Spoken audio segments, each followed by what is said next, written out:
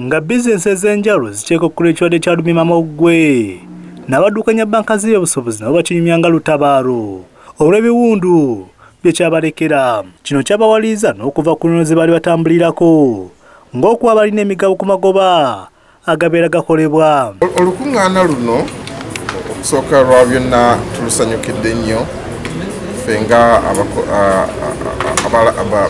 badirekita ba banka.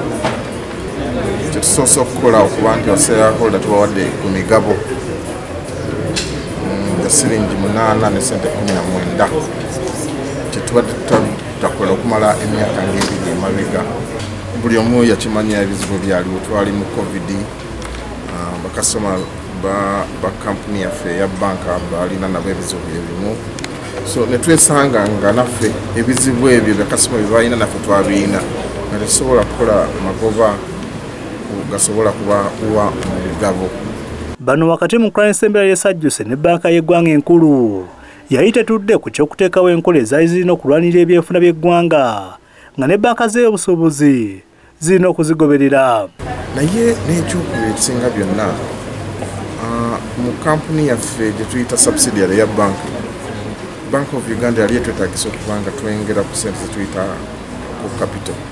So tulina okufuna biliyoni 12 nga December 3 tunaba kutuuka nga tulina okulaba nti sente zonna tuzitereka tusobole okutusikiriza kubanga tusobola okusasula okuba ne sente ezeetaagibwa okudukanya bizinesi nga Bank of Uganda bwe yali eragidde buli banka ebeere ekikolebwa.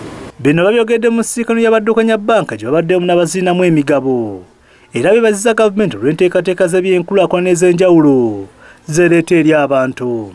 We saw a growth in the number of circles that we support, and particularly as the country continued to roll out our PDMs. This allowed us to support more customers across the country in PDMs, and to a point where we saw ourselves dispersing over 40 billion shillings worth of money through this model. Wabula balina emigabo mu banka nabo basoomozezza abaziddukanya okudda ku nnono ze baali batambulirako. Eggwanga bayitandise okudda engalo mu byenfuna basobole okuweereza abantu nga bwe gwali.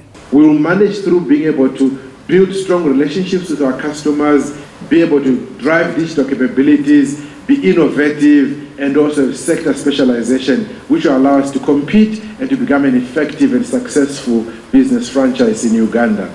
We have key focus sectors that we will look at, which include, among others, agriculture, manufacture, infrastructure, energy, oil and gas, public sector, community work, business services, as well as personal sectors. Paul Mugaba, Yabadroka Delta TV, Amasukrum.